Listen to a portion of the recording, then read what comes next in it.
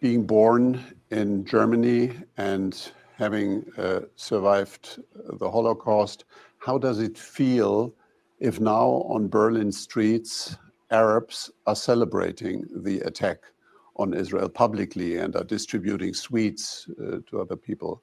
I do not have a grievance against the German people.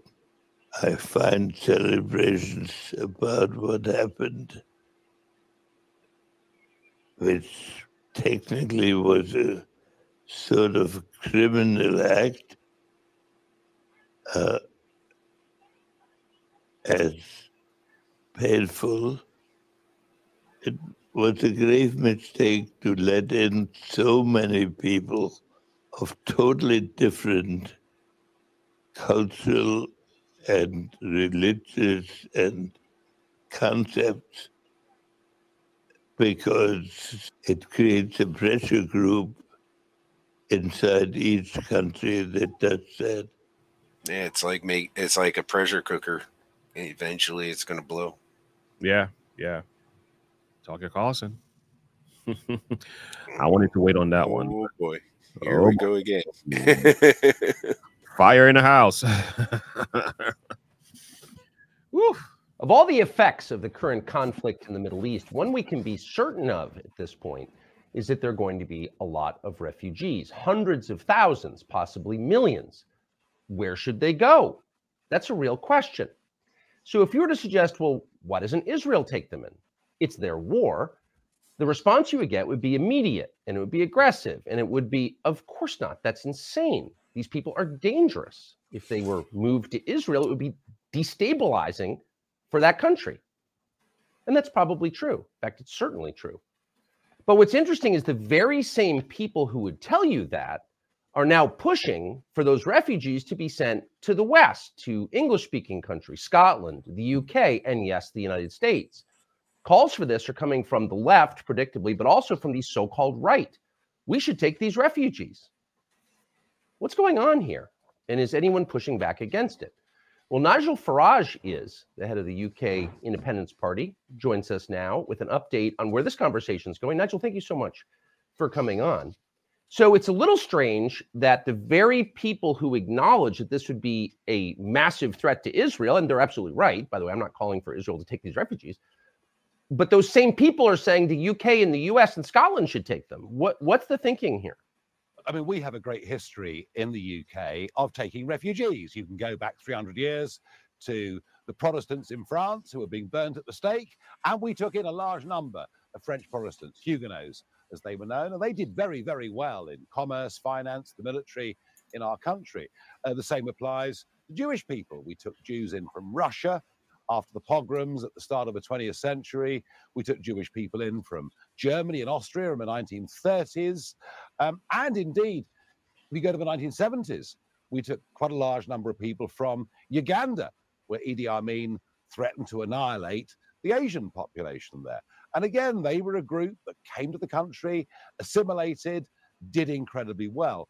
So, you know, we feel as a country with our Christian roots and our desire to help those in genuine need, that we should try and help people. But remember that the duty of any government, its primary duty, is to the integrity of its own country and its citizens.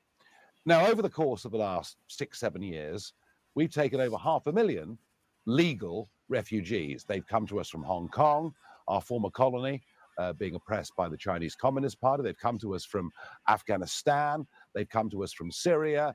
They've come to us, of course, from Ukraine.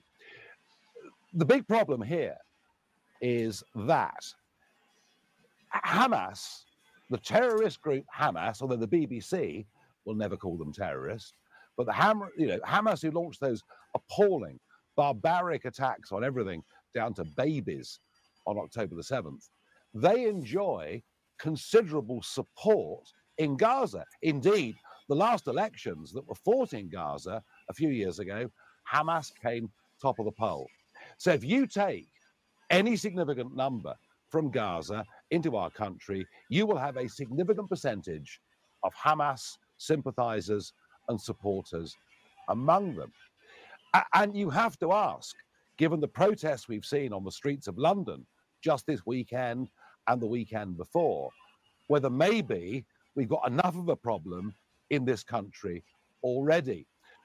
And we've had successive waves of Islamic extremist terrorism on our streets.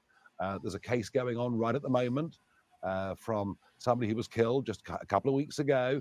The authorities do their best to suppress all of these stories. So my argument, and I'm pretty much alone in this, is that if we take people from Gaza, they will actually pose, some of them, enough of them, will pose a threat to our national security. And if anyone should take them, Tucker, shouldn't it be the Egyptians? Shouldn't it be the Saudis? Shouldn't it be their co-religionists in that part of the world? And how interesting that Saudi Arabia didn't take a single person from Syria because they were worried of the impact it would have on Saudi society. Right. And the same goes for Egypt right now. So if they won't take them, why on earth should we threaten national security? But, It's called common sense to me.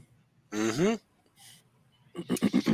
and it goes back to the question. It's like, what do the people over there know that we don't? Mm-hmm. And what are they taking into account that we're not? Yeah. Our generosity, yeah, we can have generosity and sympathy for them, but how far can that extend to the point where it's too much? Yeah. And we're putting our own people at risk. Yeah. That's crazy. I mean, this is not a good idea, period. Because we don't have, like Donald Trump said it best, right? They're not sending their best in many of these cases, right? I understand what's going on with the war and everything behind it. And we watched a video. Now we're asking the question, was this intentional? We don't know. For certain. But the stuff, they're emptying out their prisons. Mm-hmm. And they're sending us criminals. It's not like they're sending lawyers and doctors only. They're not sending politicians, people who's going to build this country. They're sending all kind of, it's like, Lauren, I think there's more to it than just votes. Mm-hmm. I think there's a bigger agenda at play here. Because, I mean, if they're taking in people from the Gaza Strip, you can almost be guaranteed Hamas is going to be sneaking people in there. Of course. Mm-hmm. Wow. Let's keep going. So it's going to be like one giant recruiting drive for Hamas. Sure, of course. What do you think? It's common sense, yeah. Should we threaten national security? But I want to go back to something you said at the beginning, that the English feel good about themselves because as a Christian country, and it is still, I think, officially a Christian country, though it's obviously not, but it is technically a Christian country. They feel good because they're expressing Christian charity in receiving all these refugees. But has that policy made England better? Is it a more cohesive, happier country than it was 40 years ago? It doesn't seem to be at all. No, I mean, we have now got, and our London Metropolitan Police don't know what to do. We had people on the streets of London this Saturday shouting jihad. People on the streets of London carrying ISIS banners, chanting going on the streets of London from Palestine to the sea, from the river to the sea, Palestine will be free, meaning Israel should be literally obliterated. So we now have the politics of other countries on our streets because of who we've let in. This group of people have not assimilated. They have not integrated. And therefore, why compound the problem? Historically, it's been a success. But in modern times, it is now dividing our society. It is threatening our way of life. It is threatening our free speech. It's happening here. I mean, look at Germany. Look at Germany. Can you believe that in Germany, of all countries in the last week, Jewish people in Berlin have had Stars of David graffitied on their front doors? So you can see all over the West, this is a massive problem. and it's not one from which America is immune. It's interesting that no one ever. Oh my goodness, when are we gonna learn? Like, why are we so like? How did this thing go? Those who refuse to learn from history or Are ever doomed to repeat it. It seems to me we are very stubborn from the West. I think this is why this republic. This is how we're gonna lose it. We're gonna lose it because we refuse to learn from history. That's our problem. Somebody said the only thing we ever learned from history is that we never learned from history. Right. Crazy. Right. And not only that, but I don't think it's just that we're stubborn. I think it's also that people are trying to be overly compassionate, and in doing so, they leave themselves vulnerable. Okay. And it's like they don't see the world for what it is. Yeah. It's so they it's a false perception. I would say it's more atheistic than anything. It's not even Christian. Right. And they refuse to look at the world as a bigger picture than what their narrow Western view is. Yeah. I think Ben Shapiro was right about this when he said we have a narcissistic view of the world. Exactly. We think the world it's like us. It's like us. We think the rest of the world, in all the culture and religious differences, if something is happening right around the world, Hamas went to Israel and did what they did. From the perspective of Westerners, is that, well, they did it because maybe the system need to be fixed. They did it because black people are robbing stores and carrying out flat screen TVs. Well, it's because they were oppressed. It's like this mindset is like this. I don't know what you would call it. This, I don't know. It's so weird because it's brain soup. It's brain soup. I like it. It's like they're really thinking that everything that evil people do, every evil doers, right? They try to find an excuse for it. Yeah, there is some kind of moral argument behind their doings. They don't accept the fact that there are evil people in the world, like that do evil things. Like they don't really believe this reality, and I think this is what's hurting us here. Especially when you come to the dare I say MSs. You know what I'm talking about? When these things happen, they don't ascribe motive to the person doing the act. They do it to the tool that was used in the act itself. So now they try to ban all of the tools that were used in the MS from all legal owners of said MS.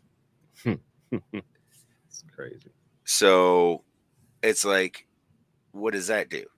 That just means that those who want to perpetrate things, they're still going to find a way to get them one way or another. You're not going to stop it. It's just they have to go through different channels to do so. So what are you really accomplishing? Nothing. What's breaking one law versus breaking 2 laws versus breaking 3 laws versus breaking 4 laws? Yeah. Like once you start going down that rabbit hole, who cares? There's no stopping it now. And I can't say it on YouTube. Yeah. Matt Catter. Otherwise it gets stream shut down. Yeah. Think of you can type it anyway in the chat. Put it in the chat. I will think. That's what I would. Yeah, I mean, it's just they don't seem to stop and think. The only thing that stops one of these MSs is these bad MSs is a good guy with a pew pew. So, I mean, It's crazy.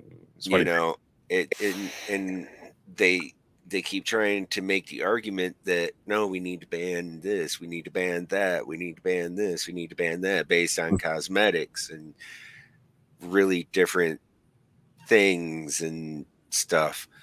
And it's like, no, that's not going to fix the solution, No. because evil people are going to do evil things regardless of how many laws you pass and how many dictates you put out there. Yeah.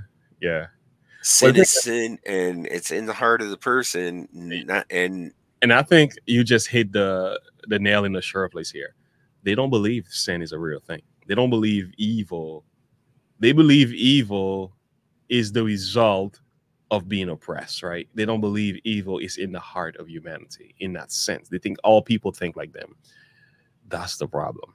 no, That's why that's what would justify it. They justify the drag queen. They would justify the pedo. They would justify all of them, because from their perspective, if they're doing it for a reason that we might not understand. So therefore, we need to educate ourselves and get on board with the notion of what's going on, instead of the fact that, hey man, these are evildoers. No, you don't have to condemn the people because Christ died for the sins of the world. We get that. But you do have to know for certain that there are people in the world who just do crazy things because they have wicked hearts. It's simple as that. Okay, it's just true. Because it's a denial of the gospel too. No wonder why people don't. And let's not forget, there's still a manifesto out there that hasn't been released by a certain someone. Yeah. That, you know, the Christian school. Yeah. Well, they were a Christian school. We don't need that manifesto. And but I'm not sure only that, but he was also trans. So, you know, that manifesto is just gone to the wind. No, you'll never get to see that one. But the white guy who did the Buffalo one, the recent MS, he's now his manifesto is already out. He's all a white supremacist, and they were trying to connect him to the MAGA movement, like the media always does. And I think we like talking about people who are separating the world, confusing the world. Like the media is the worst, man. You notice that it's a perfect example how the one that happened with a trans person, they hide the manifesto, they try to play the sympathy card for that one, but the one up in Buffalo, they try to turn into this MAGA racist, miserable person and just a horrible person that is absolutely the worst person in the world. Release the manifesto the next day, you know. It's like, come on, people, really? Like, and you wonder why mainstream media is dying. Yeah. Like, we see through the lies. We see through the BS. It's crazy, man. It's crazy. Wow. I tell you, boy. I'll tell you. Says, well, China's got the fastest growing economy in the world. They have an obligation to take in millions of refugees from other countries. Nobody ever says that. Nobody says that about the Gulf states. It's only Christian countries that have this obligation. Okay. And I think it's obviously destroyed those. That's because if China took in the refugees, they'd all end up in a camp and start being harvested for body parts. Yeah. Actually, that's 100% correct. Can we say like the number one exports when it comes to selling organ donors and so on? And they were saying Uyghurs. Yeah, true. And they were doing it to their own, prisoners. This was a very common thing. You woke up and oh, my kidney's gone. It's crazy. It's like, hello. That's why they don't want to go to China. No. They don't play that game. They do not mess around.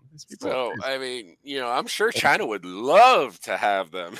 It's like infinite source of revenue. Yes, please. Sure. That's why they have the largest booming economy. No wonder why. Oh my Lord, that's a good point. He destroyed those countries. Germany, I mean, people are getting raped in Germany on the street long before the Hamas attacks of October 7th. This is a long-standing problem. So, but why do you think that is? Why do you think that prosperous Christian countries in the West have this obligation that every other country, India, China, Saudi, they're all exempt from it. What is that? Yeah, and I mean, take Japan. You know, Japan, a fully functioning modern democracy, but Japan, of course, takes hardly anybody. In fact, even on legal immigration, Japan is very strict and very tight because they want to protect the integrity of their culture and their country. Why? Partly guilt. I think the older countries seem to be absolutely infused with guilt about their colonial past. But also, wait a second, Japan was one of the most aggressive colonial powers in history. But no one's pushing them. Why? I mean, I'm not a conspiracy nut, but it does seem like this is an effort to destroy certain kinds of countries, and of course, it's worked. Why not just say that? We have allowed the virus of Marxism to take hold in our countries. We're being told to be ashamed of our histories. We're being told that we're institutionally racist. We're being told that we suffer, you know, from our own form of bias, and we indoctrinate our school kids with this stuff. And the reason this neo-Marxist agenda has taken such hold in Britain, Europe, and indeed in much of America too, is actually not because of the left. It's because the conservatives in those countries have not had the courage to stand up to this stuff. And, you know, you look at my country, we're being told we should be ashamed of slavery. Do you know, we spent nearly 50 years. Go ahead. He's on fire right now. For evil to flourish, it takes... how's this? I'm trying to think of the saying. The only thing necessary for evil to flourish is for good men to do nothing. Exactly. Thank you. That's exactly the point he just made. Absolutely. And I see it every day. And that's why we're here doing what we do. Oh yeah. We're having this discussion not because it's politically correct. And for those of you who don't know, guys, we've been fully demonetized from YouTube because of discussion like this, which I don't really... I'm not going to stop talking. I think when we stop talking, that's when we lose. I will try to tone it down, but a little bit more wisdom. We try to use word like MS, you know, we try to keep away from the cursing and stuff like that. And I try not to find videos that has stuff like that in it, but sometimes it shocks me, you know. But this is what YouTube sent me a couple of days ago. So on October 30th, 5:44 in the morning. So the channel has been fully demonetized. So that means we get nothing from ad revenue, not a single thing. I can't even put my T-shirts and all that on the screens anymore. They even cut that out. So I'm just saying, you want to stand with us. Best way to do this is to go on our Patreon. I think I have it here. Also on Rumble. Yeah, Rumble is another good way as well. So if you go to our Patreon, we have a few members there. So if you go on Patreon, you can support us that way, because YouTube is shadow banning, shutting us down, and telling me to be quiet and stuff like that. And they don't like anything that is not in line with their narrative, and they don't like the name Jesus at all. So it does seem like that. They never said the reason why. They just felt like things didn't align with their supposed view and policies and so on. That's how they do. Which is changing consistently. I don't even know what it is anyway. Whew, it's crazy. Let's go back then. Of slavery. Do you know, we spent nearly 50 years using the Royal Navy. Thank you, Darth Vader. At massive cost, stamping out slavery, stopping the rest of Europe carrying out slavery. But nobody ever comes up with those arguments. Conservative cowardice through politics and media has led to so very much of this. Well, Britain ended the transatlantic slave trade. So a moment of awakening is coming. Well, so your own prime minister, who is a conservative, but obviously has zero interest in the country that he supposedly runs, for example, that's very obvious as an American looking across. His new priority is ending tobacco use in a country with a massive narcotics problem and a massive refugee problem and an economy based on what, banking or something that's falling apart. Why is he focused on tobacco? I'm confused. Do not for one moment, please make the mistake of thinking the party that is now in power in my country and has been there for 13 years has anything to do with being conservative. They're not. We have the highest tax burden we've had since 1951, when we were busy paying off wartime debts.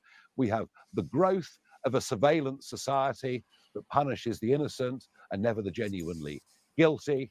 We have legislation to control our lives at every level.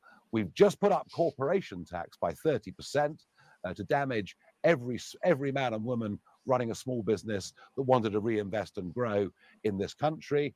And despite Brexit, we still have not lifted the regulatory burden, which of course supports the big corporates but damages the entrepreneurs. And for Sunak, 1 year on from an election, to decide his main priorities were to stop anybody after 2009 buying cigarettes, whilst we have a massive, massive problem with drugs causing huge short-term damage to our youngsters. Oh, and the other thing is to fiddle around with the A-levels that 18-year-olds do. Neither of those two things would have been on the top 25 priorities of almost anybody in our country. And that's why we're headed next year in this country for a dramatic, dramatic collapse of conservative support in the general election. And you know what? Not only will they lose the election, they deserve to lose it. Yeah, I mean, I would support someone from the hard left who actually cared about England over Sunak, who clearly despises the country that he runs. But I just want to zero in on this question of tobacco. So, well, it's impossible to imagine him saying cannabis use has massive side effects. It's not helping our country at all, and we're going to phase it out. That would be inconceivable. But tobacco use, which has long-term bad health consequences, true, but also raises testosterone levels. That's the threat? Like, how is that the threat? No, I mean, it's absolutely wide of the mark. And yeah, you're right. Tobacco causes long-term potential problems, but it doesn't actually cause short-term problems. Drugs cause psychological short-term problems, absolutely deleterious to our younger generation. Yeah. But he sidestepped the big issue, went for what he thought was the easy one. And look, you know, everywhere we see the growth of big government. There's a saying that in reference to drug use: the mind that alters all. Long term or short terms? Regardless of long term or short term, if you start messing around with drugs, if you alter your mind state, you're gonna mess with your chemical imbalance, and it's gonna cause issues for a long time with how you perceive and see the world and view your worldview, especially if you're under 25, because the human brain isn't fully developed before the age of 25. Yeah. So this is why, like, people are pushing for like legalizing cannabis use. Okay, that's all well and good, but those under 25 using cannabis, it's still going to affect how their brain develops. Absolutely. You know, and it's going to dumb down an entire generation of kids. Yeah. Yeah. I mean, there's a text in Peter. There's a way he speaks about it. He says, I'm going to find it. Don't worry. It's in my head. So if it's in my head, it's somewhere. And if anybody wants, I put the link to Patreon in the chat, and you can just click on that and it'll send you directly to Patreon.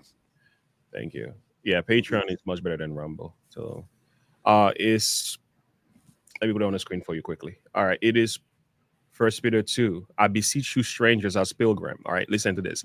Abstain from all fleshy lusts which war against the soul. You can put God in this list. You can put anything, right? If it's waging against your spirit, your humanity, your soul. By the way, the word soul here doesn't mean this separate entity. In scripture, the word soul is used as your person, your character, your humanity, even core of your being. Your very being sometimes is used for the word soul. So I'm glad you mentioned that. So the fleshy lust here is anything that satisfies the flesh. So anything that appeals to our carnal nature, it tells you to abstain from it. Stay away from anything. So that could be drugs, alcohol, porn. Yeah. Because why? It wars against the soul. So keep away from it. That's Bible for you, if that has any value. That's kind of the verse I go with when it comes to some of this stuff. Anyway. Amen. That wants to control every aspect of our lives, and it's all irrelevant. You know, our national debt. I mean, our debt interest payment is massive, just as it is in the USA. Our entrepreneurship is falling. Our levels of national security through failed immigration leave us more vulnerable to internal terrorist attack than ever before.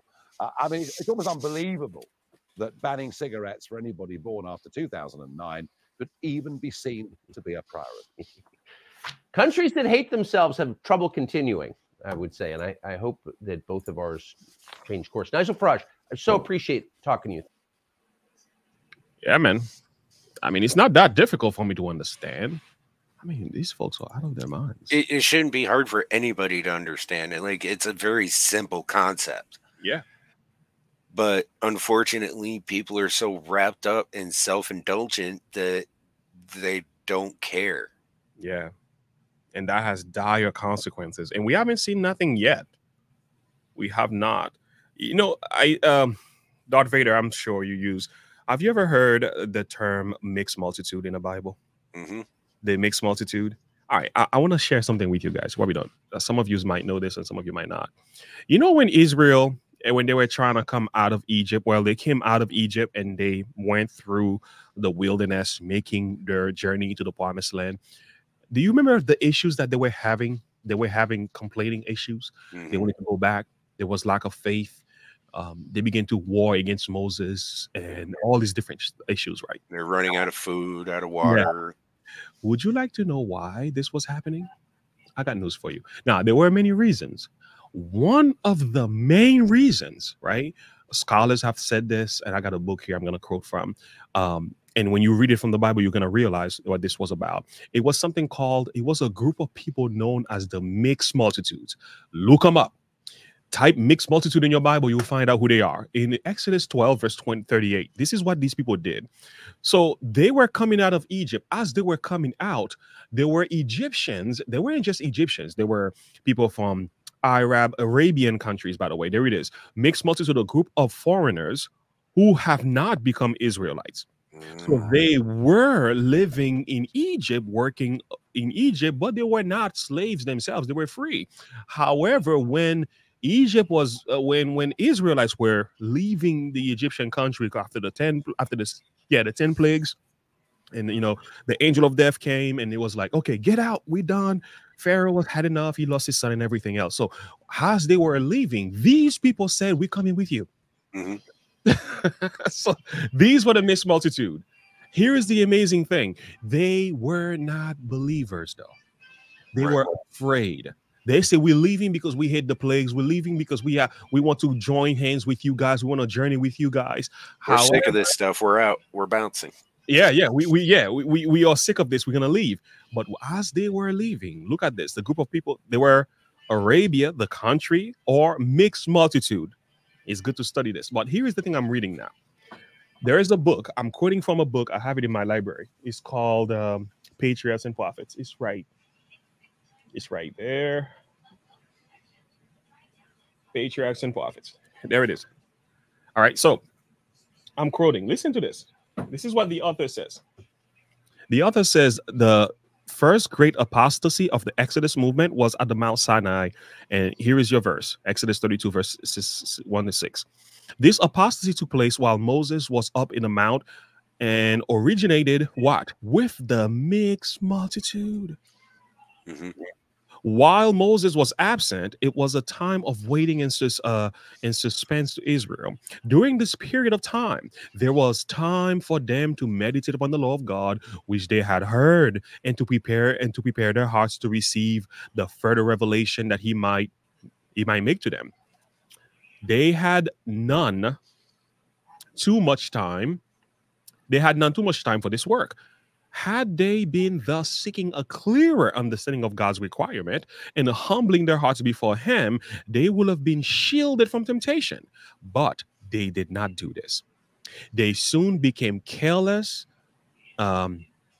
inattentive, and lawless. Especially was this the case with the mixed multitude. Now, you got to understand this. Moses is trying to get the law from God. Here are they at the bottom of Sinai. Instead of meditating on God's words, the mixed multitude begin to go around the crowd, insinuating doubts, insinuating that, what are we doing here?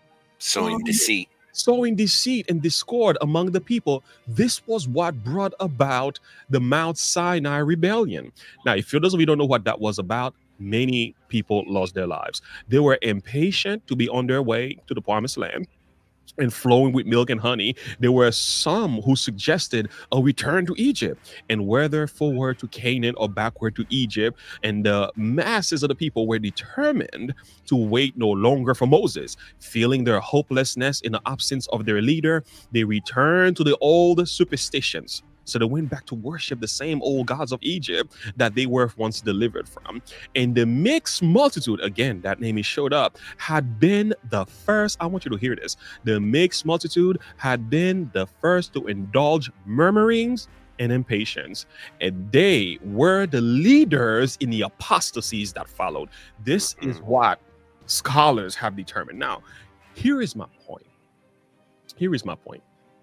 You see that mixing we're doing in our culture, it has dire consequences. The Israelites picked up on this later on, because when they got to the book of Nehemiah, you know what they did? When Nehemiah found the book of the law, he began to read it. Guess what they did with the mixed multitude? Now it came to pass, when they had heard the law, they separated Israel, all the mixed multitude. Oh, wait a minute. Oh, at first, this was a great idea. Oh, let's take them all in. Guys, let's go on a journey. We're living in Egypt. Let's take our friends and family, even though they don't believe in the same God as we do. So as they were on that journey, came to realize they were not becoming Christian. They were not becoming Israelites. No, they remained in their unbelief and apostasies. They were still worshiping their false gods. And now it brings about serious issues in the culture. And now when they got to Nehemiah, they're like, no, let's separate from the mixed multitude, because these people are confusing our goals and principles, constitution, ideologies, our relationship with the Lord, and they wanted to separate. And I'm telling you something, it's going to come a time. If we don't learn this soon, we're going to learn it someday. That mixing is going to bring about serious confusion in this country. And saying go, one bad apple spoils a whole bunch. Simple as that, right? We're gonna look back and say, man, what in the world did we do?